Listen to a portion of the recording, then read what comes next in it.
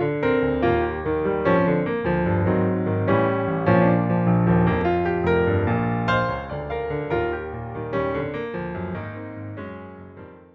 evening.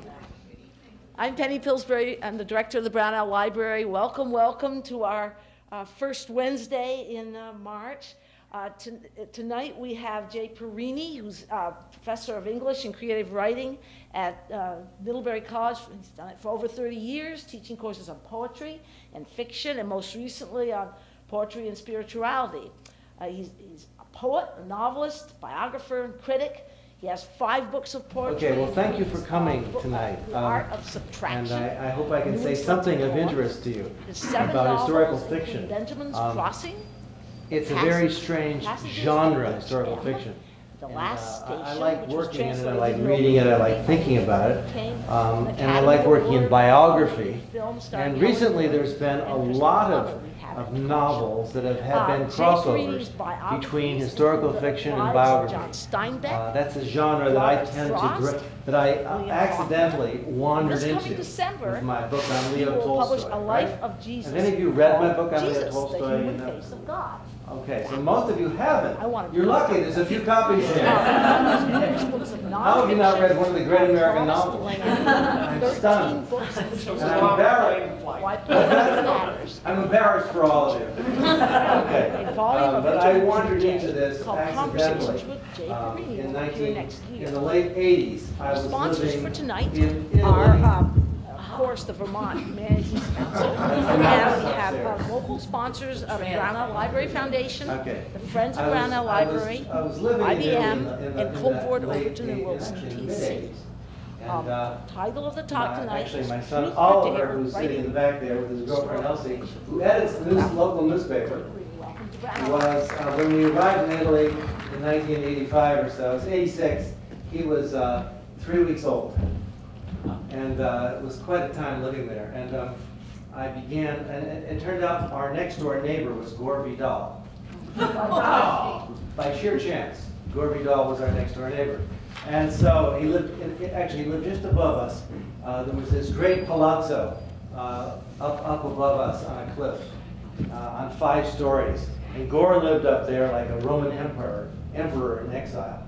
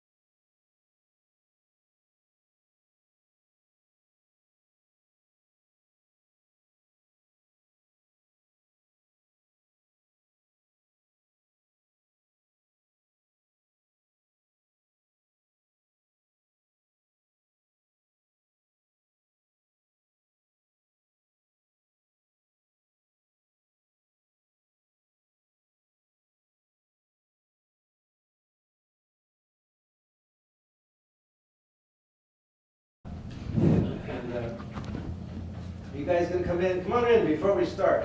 Spaces. Spaces. There's a seat right there. Hey. Okay, I'm gonna hold this like Frank Sinatra in a nightclub. Okay, I'll hold on to this. This is probably go in and out. Is that working? Yeah. Okay. So, where was I? Gore Vidal's Looking Up at the Hilltop. And I started reading his, because we became good friends, I started reading his novel Lincoln, which had recently come out and was a huge success. And I thought, And my conversations with Gore went every single day. He would arrive like clockwork at 4 o'clock at our little house in Atrani, which is next to Amalfi. He would knock on my door and he would take me down to the village, to the piazza, where we would have a glass of wine And sometimes we'd stay until 3 in the morning. And over many glasses of wine, we would discuss historical fiction and biographical fiction. And I was reading Tolstoy at the moment. I would get up every morning at 5 a.m. as the sun would come up. And I would sit up on the somewhat icy terrazzo of our villa, little villa, overlooking the sea, the Mediterranean. And I would, you know, Oliver at 3, 4 months old, weeks old, 5 weeks old, 6 weeks old, 2 months old, 5 months old, I would rock him in his little thing there, right? That, and I was reading War and Peace. I read War and Peace, rocking Oliver. And then I would read Anna Karenina, and I would rock Oliver. And then I would read, you know, on and on through Tolstoy. And one day I wandered up into Naples with Oliver in a backpack. And I went into a used bookstore, and there was a biography, there was a memoir by Valentin Bulgakov, who had been Tolstoy's secretary. He was a 26-year-old University of Moscow dropout who became Tolstoy's secretary in his last year. And he wrote an amazing diary of what life was like with the Tolstoys. And it was terrifically awful. You know, Tolstoy was a madman, you know, and he lived in this, 15,000-acre estate, ancestral estate with 35 personal servants. And you know, he had disciples all around him. People would come, this press would come to his door every day and worship, wanting to catch a glimpse of the great man. His wife, Sophia, and her 13 children were always, you know, tugging at him one way or another. And, you know, he believed passionately in the principles that he was advocating, which were, well, where he believed in poverty and chastity, which were, you know, and you know, here he has 13 children, and he's living, you know, 35 personal servants. He has a personal medical doctor who's with him 24/7. And so it was difficult. Let's say that he was not good at either poverty or chastity, but he believed in them. And so it struck me as, wow, what a situation. And I read in this diary that Bulgakov said, everybody living around Tolstoy, his children, his wife, his servants, his doctor, his publisher who was living nearby, everybody was keeping a diary of day by day at Tolstoy's house, which was called Yasnaya Polyanya. And I thought, wow, I've got to read these diaries. And I wrote to the Tolstoy Society in London, and they said, oh, we can get you all these diaries. They're all translated. And I read a little bit of Russian. I'd studied some Russian in Scotland at the University of St. Andrews, where I did my PhD. And so I began reading all of these diaries of Tolstoy's clan, the people around him. And it was quite a thing to see these. It was like Rashomon, you know, the story unfolding from many, many viewpoints. And just one morning I woke up and I was going to I thought this would make a great book, a kind of history of Tolstoy's last year. But then I started writing it from the point of view of the various people. I'd write a little bit as Sophia's lesbian daughter, Sasha. I'd write a little bit as his publisher, Vladimir Chertkov. I'd write a little bit as Sophia. I wrote very well as Sophia. I liked being Tolstoy's wife. I was good at, I liked different voices, and I got into them all. And so I created over a period of 2 years or 3 years this novel, which you can buy, of many layers of voices, and telling the story of Tolstoy's last year, focused on, you know, the whole of Tolstoy's life is filtered through this lens of his final year. And quite a year it was. And so it did, you know, made a very, if you've seen the film, it made a very exciting film with Christopher Plummer as Tolstoy and Helen Mirren as Mrs. Tolstoy. And the young secretary, Valentin Bulgakov, was played by James McAvoy, who's a very gifted actor. And Paul Giamatti played his horrendous publisher, Chertkov. So it was kind of, it made an interesting film. And it got me thinking about biographical fiction, which is more what I've done than, say, historical fiction. I had done, before that, an historical novel set in, come on in, find a seat. I'd written a novel set in the coal mining country of Pennsylvania in 1925. So I suppose that was an historical novel. That's called The Patch Boys. But But in the mid-90s, after Tolstoy, I started to hover between writing for a period, between writing biographical novels / historical novels and writing straight biographies. You know, at first I'd been working on Robert Frost since I first became a teacher in 1975. My first job after 7 years in Scotland at the University of St. Andrews was assistant professor at Dartmouth. And I remember coming to Dartmouth and getting there in 1975, the summer, and wondering what the hell I was going to do with myself. So I walked into the rare books room of the library, the Baker Library, and I said, anything interesting in here? And they said, well, we've got all the papers, mostly of Robert Frost. I said, wow, that looks interesting. And I sat down to read. And they would bring me box loads of Frost's letters, letters of his wife Eleanor, letters of his friends. And I had always adored Robert Frost's poetry. I had it practically by heart.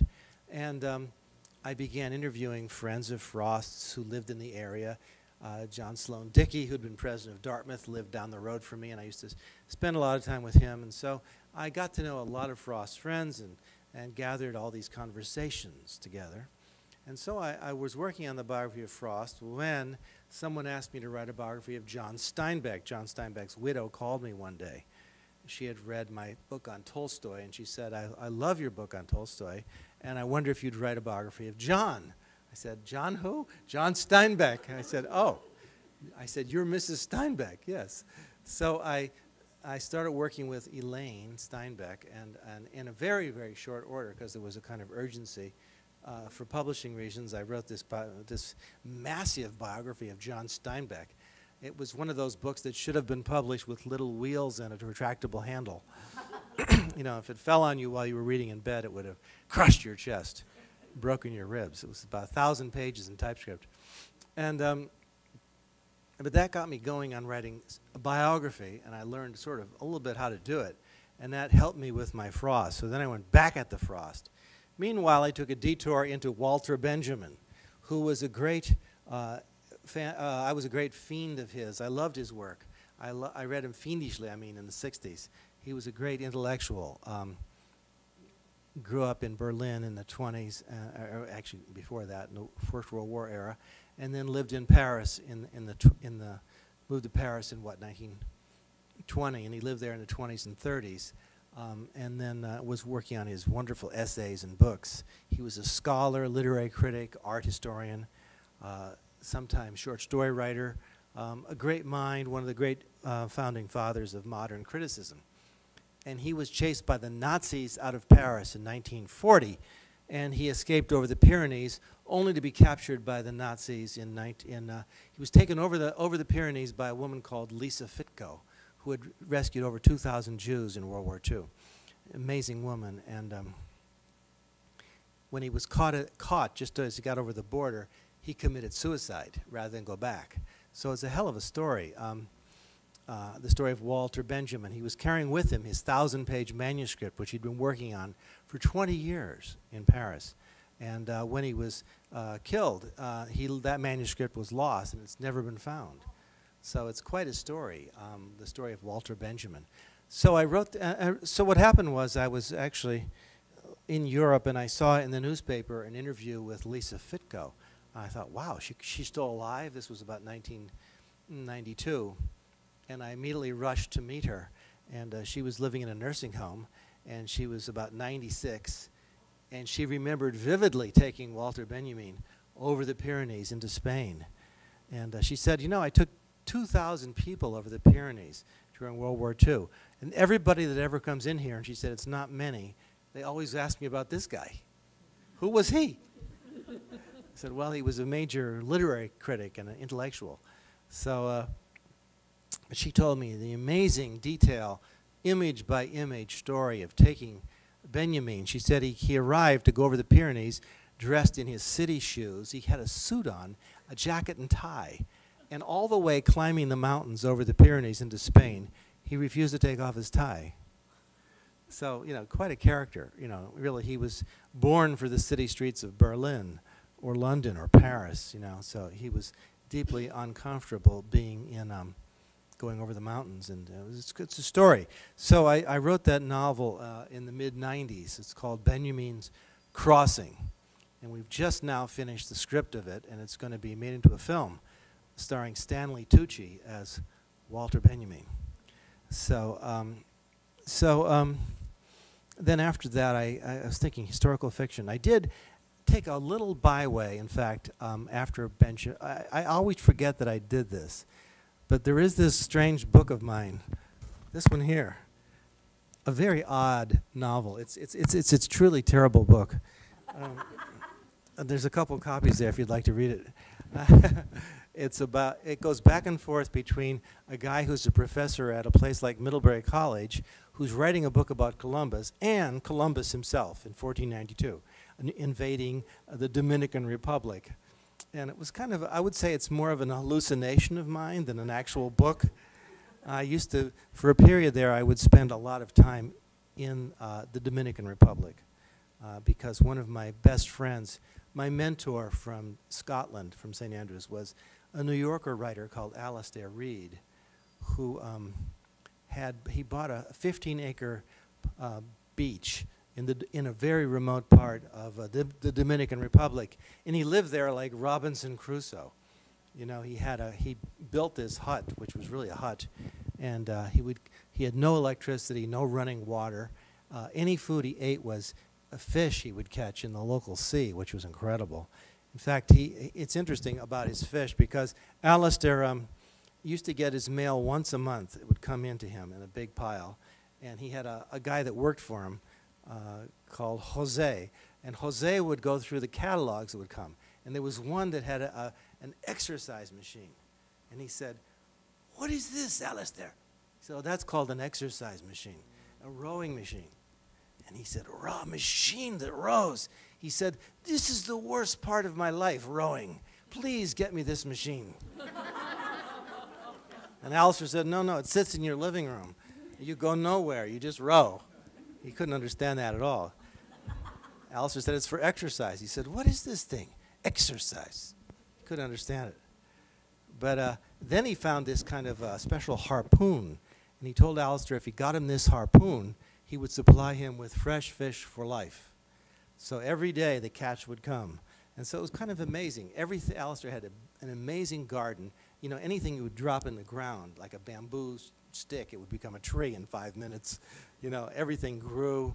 He had all this fresh fish. So we went down many times, Oliver and his kids, his brothers and my wife, and we would stay in this incredible hut by the beach. And, you know, it's amazing. It was interesting. And so that's all in that novel, Bay of Arrows, which is the bay where Columbus in 1492 first arrived. It was the actual bay.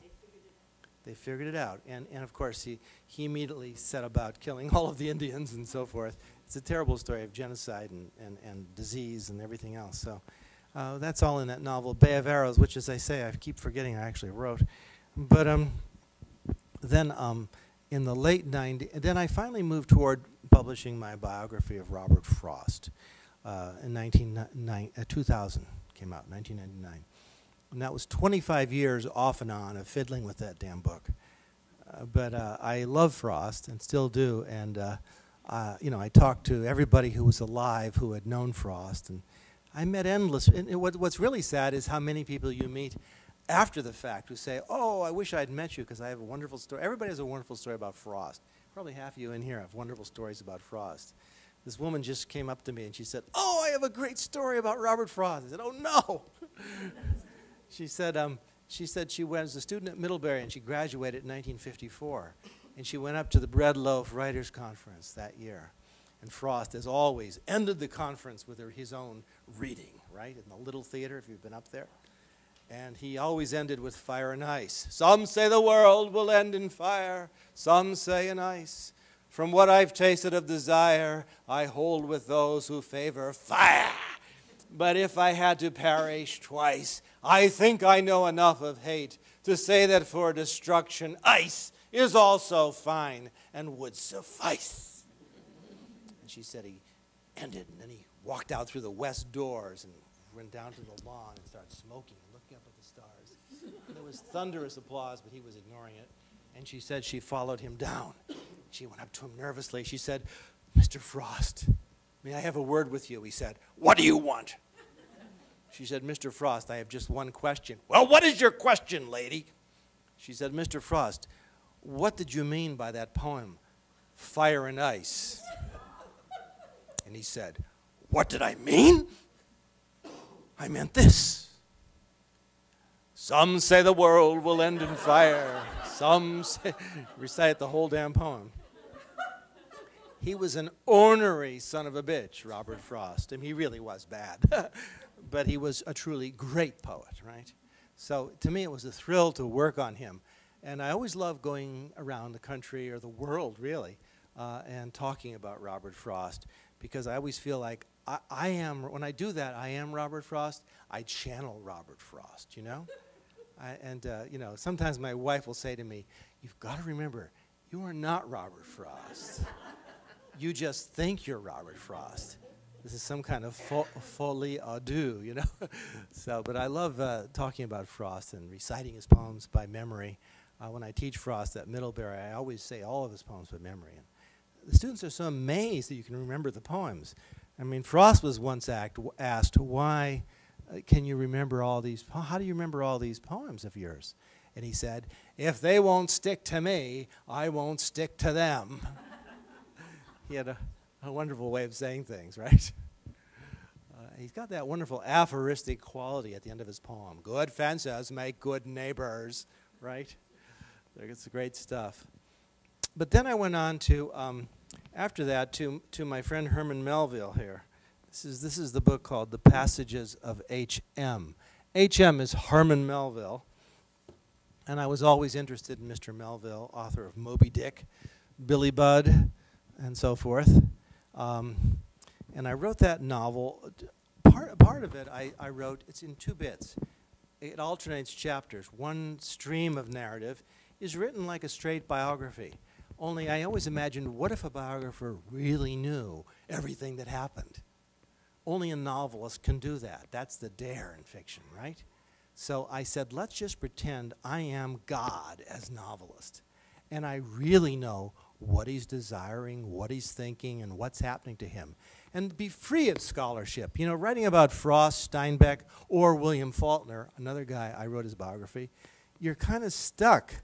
Because, you know, I am a professor and a scholar. So if you're going to call a book about William Faulkner a biography, Robert Frost a biography, you're kind of stuck with the footnotes, really quoting the letters. Really, you know, you can't really go too deep. You can go only as deep as you can go with writing history. And biography is simply a form of history, right? So, but in a novel, you can make things up. You can use the mind as a kind of a flashlight to penetrate into the darker corners of the mind or history. And it gives you a freedom, and it gives you a kind of a giddiness, right? So, one big strand of my Melville novel is me as God, writing Melville as though I really know what he was wishing and thinking. But, you know, I know an awful lot about Herman Melville, so it was kind of fun to say, okay, think of his life. I mean, here's a guy who goes off to sea for his university. He said the whaling boat was his Harvard and his Yale. He goes sailing off as a young man of 19, 20, he had already been on some journeys just to Europe and back. He goes off to the South Seas, and he jumps the ship in the Marquesas. And he and his friend Toby Green were captured by a tribe of bisexual cannibals. Just think of that. How many of us are ever going to get captured by a tribe of bisexual cannibals? So it was kind of fun to write that stuff. Let your imagination run free. Because, you know, the biographers simply say, in, you know, 1849, Herman Melville was captured by a rare tribe of bisexual cannibals. But that's it. You know, what? What happened? Who knows? You know, he's there for months. What happened? So I tell you in the book. But remember, I made all that shit up.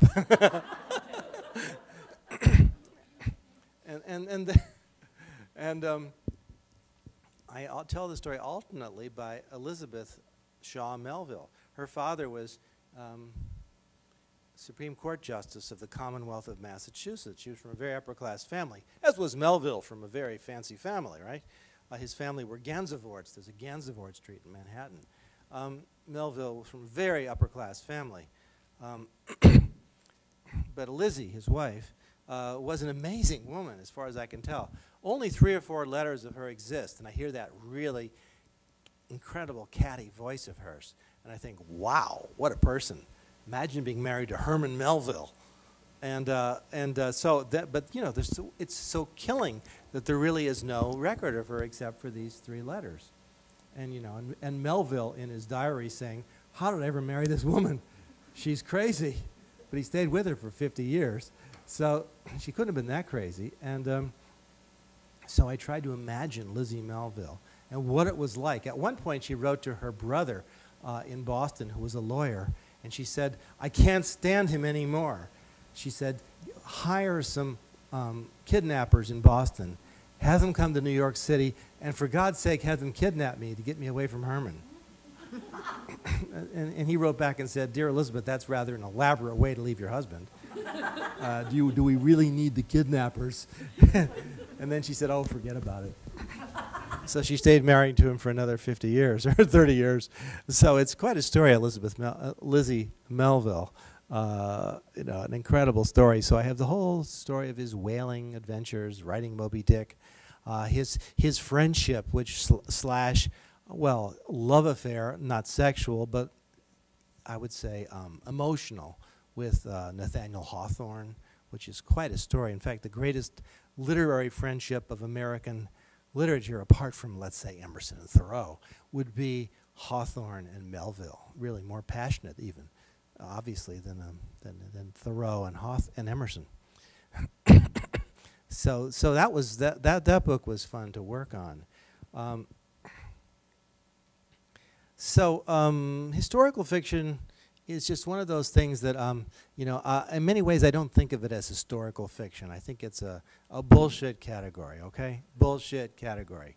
No such thing really as historical fiction. There's novels and there's fiction, and there's not novels, right? There's fiction and there's nonfiction. What is fiction? It's from the Latin word fictio or fingere, which simply means to shape. And you shape factual material. You give it a form. I was interested once when I went into an Israeli bookstore. I said, where's your fiction section? And the bookstore owner said, oh, in Hebrew we don't have a distinction between novels, fiction, and narratives of history, which are also stories. We call it, the word is siporet, right? So I like that idea that there should not be, in many ways, there's no distinction. There's there's books of fact and there's books of fiction. And if you're telling a story, the Greek word for story is mythos, then you're involved in fiction. You're shaping. You're repressing certain events. Even, you know, you write a biography of Frost or Winston Churchill or John Kennedy, you're suppressing certain things. You're highlighting other things. That's fiction. You're giving a narrative. Lives don't normally have a narrative. We don't have a narrative arc. Yeah, we're born and we die, but there's no plot, not much of one. So fiction, I mean, even in history, you're giving a plot, you know? Historians, I say, I was giving a talk at the University of Minnesota 2 or 3 months ago, and I think I gave some professor of history a heart attack because he stood up and started screaming at me. I said, you know, and then he said, I'm an historian, and I object to the idea that I would be arranging facts. And I said, well, I said, face it, you're just a novelist. You're a fiction maker. There's no such thing as history that isn't fiction. Drove him crazy. I had such a good argument with him in public. It was great. But I will always win that argument. You know that? Because, you know, I said to him, I quoted Oscar Wilde. I said, the English, he was an Englishman. I said, here he is. I said, the English are always degrading truths into facts. It's a great line from The Importance of Being Earnest. I try not to degrade truths into facts. You know, I don't want to be like Dickens's character in Hard Times, Mr. Gradgrind, who says, facts, facts, facts. Well, it's bullshit. There are no such facts. There are these little dead, inert things. And if we arrange them and we make a pattern of them, if we make a shape and give them life, then we're making fiction. And we can call it history, or we can call it novel, or we can call it biography. But we're creating stories.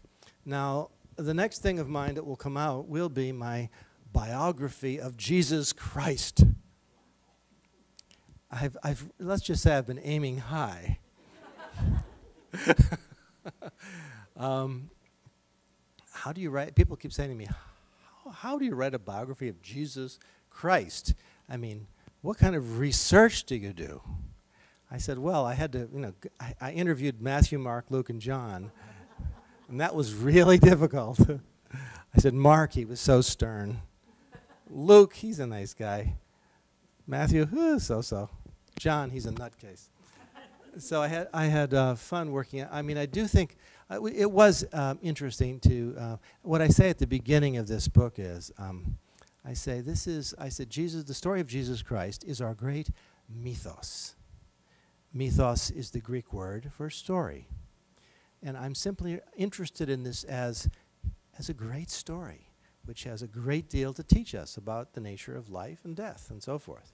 So, and I retell the story of Jesus, not really, worrying too much about anything, but what is the story? What is so compelling about this story that over 20 centuries, people have been wildly compelled by this narrative, and it is a narrative. That's what I'm involved in. Whether I'm writing history or fiction, I'm involved in narrative, right? And so that gives you a kind of a broad bird's eye view of the kind of work I have done, and some of my thoughts here on the nature of fiction, the nature of truth. Truth is a very difficult thing, right? Pontius Pilate said to Jesus, what is truth? Right? But, I think as Bill Clinton said when he was being interviewed about Monica Lewinsky, it depends on what you mean by is. Right? Truth is a very difficult thing to come at, and we come at it via different ways, right? And I think that fiction and story-making, narrative, are ways of getting at things that interest us and seeing the shapes in reality. And that's what I'm trying to do in these various books of mine. So I've probably stimulated questions, even pissed you off. So ask me questions. Here I am in my home state. In the back first. Go. On the epitaph, Robert Frost's headstone, how did he arrive at that? On the epigraph, it says, I have a lover's quarrel with the world. Well, that's a line from one of his poems, right? I've had a lover's quarrel with the world. It's funny, somebody sent me an email last week saying, what did Frost mean by a lover's quarrel? Well, what the hell do you think he meant? If you ever quarrel with your lover, you are both testy and horrible and mean and ferocious, but loving and affectionate, and you know it's going to come out right in the end, right? We quarrel with our lovers all the time. And Frost definitely quarreled with the world, right? He was both skeptic and non-skeptic. His father, Will Prescott Frost, was a Harvard graduate, and he was a tough-minded newspaper reporter, like my son's partner, Elsie. Really tough-minded. And although unlike her, Frost's father was really tough, and he had, at the San Francisco News in California, where Frost was raised, people forget that Frost was born and raised in San Francisco, he kept a revolver in his drawer of his desk.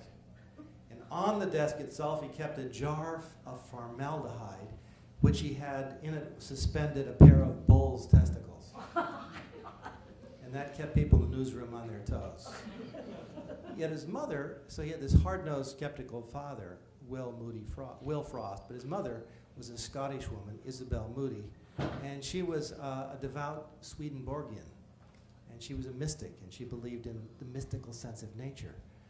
So Frost was always balancing the two, and I think his poetry is great because it blends the mystical side of his mother, but the skeptical side of his father?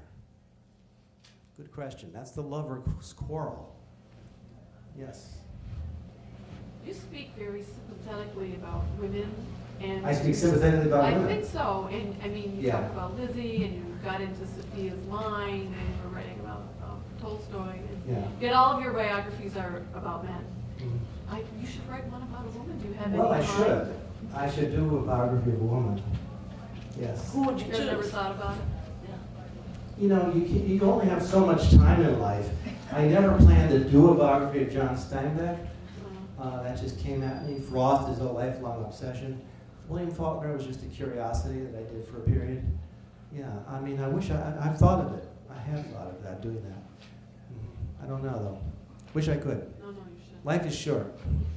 How do you choose between historical fiction and biography when you have this character? You were so close with Frost, and you said to write a historical novel, you really, your mind can go wild. You can really get into those Yeah. corners. Why did you choose a biography, and how do you make that decision?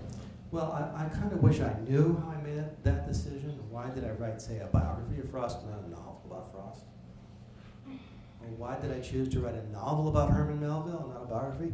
To a little bit, I mean, there is a kind of a gut feeling of how you can get at it. And since I don't make a lot of distinction except slight surface generic things, I just felt with Melville, there's a two-volume, 2,000-page biography of Herman Melville.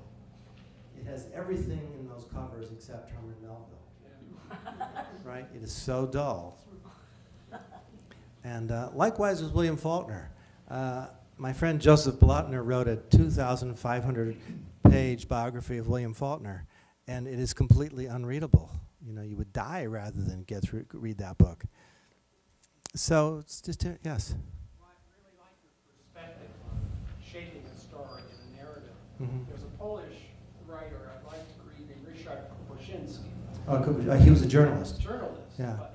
And biography came out the last couple of years criticizing him because he made some things up. Particularly did something on Haile Selassie, but his writing is fantastic. Literary journalism, they call it. Yeah. And he would file press reports for the Polish news service from Africa, the places he went, but then he would do this other shaping, which Yeah. is magnificent to read. Right. I think I'm with him all the way, but what I do is I always label my stuff. And so if I'm making a novel, and I want to really have the imagination to run free and riot, I call it a novel. And if I say to myself, I'll give myself a certain kind of restriction, and I'll keep to the conventions of either journalism or scholarship, I'll call it a biography. So I keep the distinction going. He just, I don't do the kind of literary journalism that he did, or else I'd be up the creek. Yeah. Is it hard as a reader? A lot of times I like to read the word historical fiction or the genre historical fiction. And I wonder if there's any kind of standardization when you say you like to call it one thing, or if you want freedom, you call it another. Among writers,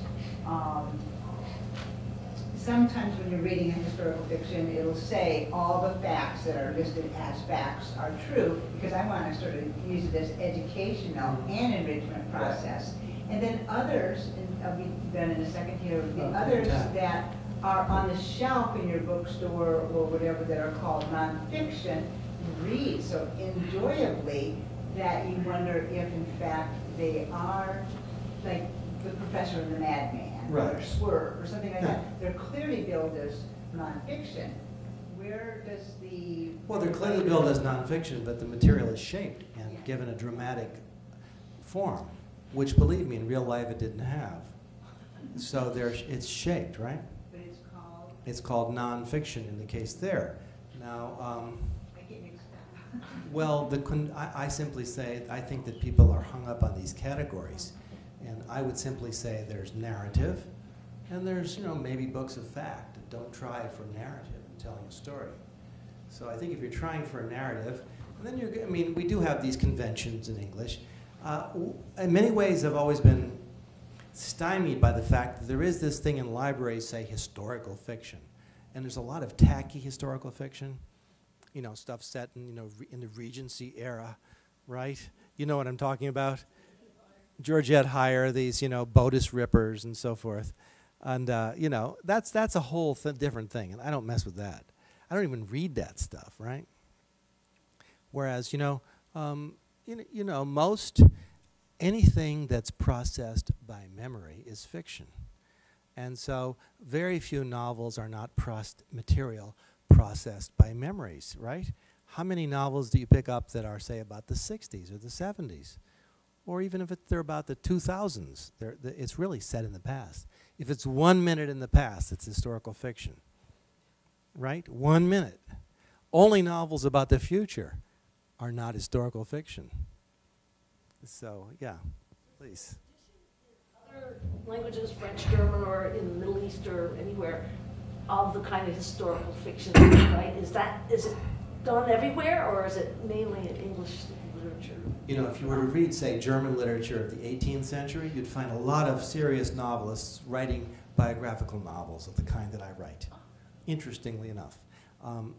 The English, of course, once Sir Walter Scott came on the scene in the late 18th century, he kind of invented a genre called historical fiction.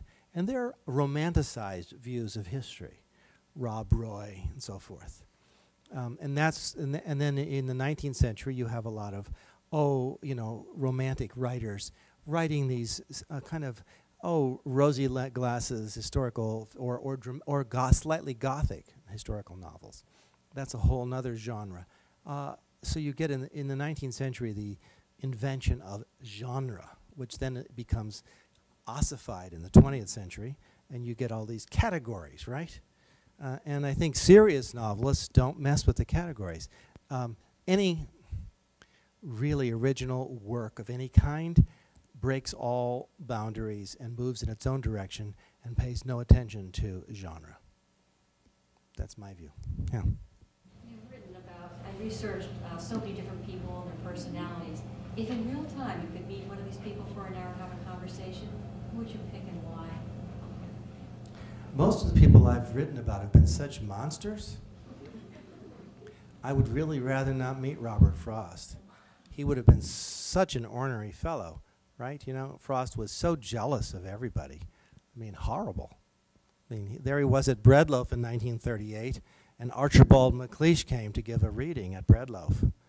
And Frost took a seat in the front row, and he left the seat next to him empty. And he had his New York Times with him, and everybody fills the auditorium, and MacLeish starts reading his rather pompous, stupid poems, as Frost knew they were, and he starts crumpling his pages of the New York Times loudly, and he builds a pyramid of the New York Times on the seat next to him. And when MacLeish gets to his most famous poem called Ars Poetica, Frost took out his match and lit the fire. And then he yelled in a loud voice, "Fire!" And everybody ran from the building. So Frost was outside afterward thinking this was very funny. And Archibald MacLeish came up to him and he said, "Robert, you're a very good poet, but you're a very bad man." And Frost said, "Archie, with you, it's the other way around." So Frost was a pain in the ass. All these guys were. I don't want to meet any of them. It's going to be hard enough in heaven, all these people at my table. Yeah. Well, I mean, he had a very close relationship with Edward Thomas. And He did. then did The Road Not Taken, which people tend to superficialize too much and not understand it, but I understand Edward Thomas wasn't necessarily pleased because he thought Frost was pokey, fun. Yeah, because Edward Thomas could never make up his mind about anything. Except when he finally made up the decision to go to World War I, where he was almost immediately killed. Yeah. And Okay. Frost told him not to go. Who was Edward Thomas? Help me out. Oh, Edward Thomas was a truly great young English poet who was killed in World War I and was Frost's only real friend, right? And Frost wrote, The Road Not Taken, as a joke to Edward Thomas, right? Before he died? Yes. Mm-hmm. Just before he died. He died in 1917. Yes. Yeah, I have a concern. Yeah. Good. There should be a lot of concerns. Well, Yeah, I kind of say. disagree with you. I think, let me back up. I think what you're saying when you say shape, in my mind, I say interpretation. I have studied a lot of theology, and theology is the human study of the divine, whatever. Okay. So it's always shaped by our prejudices and our perceptions because we're finite. So theology, literature, whatever kind of art is, everything is interpretation. But the scholarly side of it is that you try to, have as accurate a base to start from as you can. You're talking about this thing called the agreed upon facts. Yes, well, kind of, sort of, because consensus history is also debatable. But, like, I'll give you an example. I think it was Monday, I saw a review in the Times of a new novel that's coming out about Robert Lowell and Flannery O'Connor. They had a kind of an epistolary romance. They never actually met. Right. So the novelist is now making them have an affair. There's an element there, I consider that falsification, not just imagination. There's respect for the people and respect for the lives they live that's involved in some of this. So I don't completely agree with you. Yeah. Well, I mean, presumably this says, the person calls it a novel and says this is a fantasy, and in fact, I would want to give a little preface or afterwards saying they never actually met, yet let's imagine what it would be like if they did meet. And, you know, I could see you having a fantasy about that. I mean, that's all it is, right? I mean, I do have an afterword to every one of my novels that are historically grounded, saying that I never vary from the agreed upon facts. If I say that Herman Melville sailed on the SS, you know, Formith to London in 1842, he did. And that if he arrived in Liverpool on that year, he did. And in Tolstoy, I made a big point. Every single fact is accurate. The children are his children. When they were born, that's when they were born. You know, if he traveled up to Moscow to attend a trial, which he did do that in that year. So those are called the agreed upon facts. But how you select them and write about them and interpret them, I think you're right. Hermeneutics, right? That's a big philosophical word here, interpretation. And there's no more greater area of interpretation than in theology, right? I mean, when you get down to theology, the life of Christ, whew, you're into wild territory very quickly. Anybody else want to? Yes. Have you ever written your own conversations with Gore Vidal down?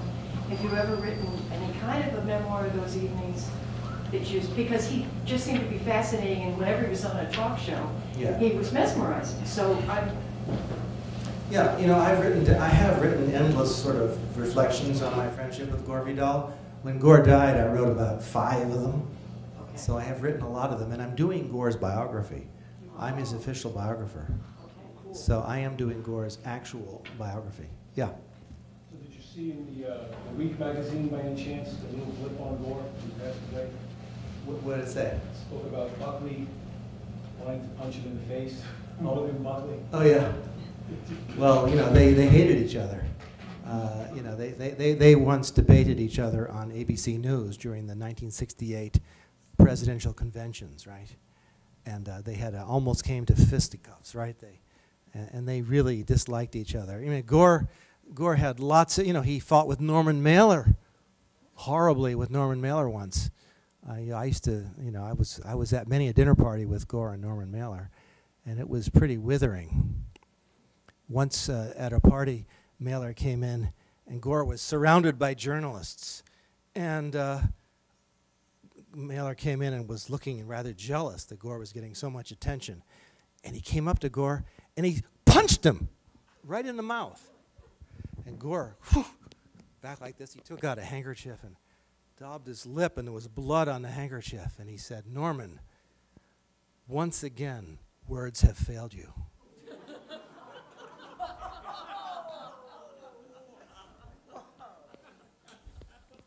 I was once with him with Susan Sontag, and she said, "Gore, have you read my novel set in Naples?" He said, "Yes, Susan, and please promise me you will never write another novel." I mean, he could be withering. A last question, and we'll call it a night. Yes, here. Do you have any favorite contemporary authors that you'd like to share with us? Somebody, yeah, well, I'm just now really enjoying Ian McEwan's new novel, Sweet Tooth. I mean, there are so many wonderful contemporary writers, but, and I try to keep up with contemporary writing. I read a range of things. I read historical works, I read theology, I read fiction, so forth. I'm always reading something. So I try to move back and forth between, say, in fiction, between classics, George Eliot or Thomas Mann, and more contemporary works like, Margaret Atwood or Ian McEwan, or lots of people, I like to read certain, I'm very friendly with Ken Follett. He's a good buddy of mine, so I read all his books. One more question before we go? I could do one more. Yes? I have a Robert Frost story. Robert Frost question. I'll do Robert Frost when the cows come my home. roommate, I went to Norwich in the 60s. My Yeah. roommate was from Middlebury. Yeah. And his dad owned a dry cleaner in Middlebury, and he brought Frost his laundry. He went fishing with him once, but he did tell me, he says, he's just a horrible guy. He's a cranky. And I, in the 60s, Kennedy made Frost, popularized Frost in the inauguration. So you think, oh, Robert Frost. So very early on, I got this image of Robert Frost that was contrary to what is a popular myth. Well, if you read my biography, it's all there. I will. Well, thank you for listening to me. Okay.